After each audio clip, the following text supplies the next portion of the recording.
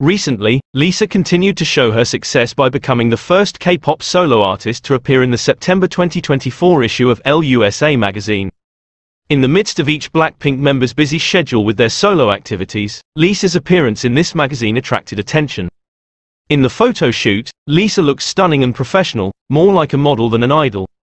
Additionally, in a short interview with ELLE USA, Lisa confirmed that BLACKPINK will continue to be together, not only for fans, but also for themselves, stating that, "This is our life."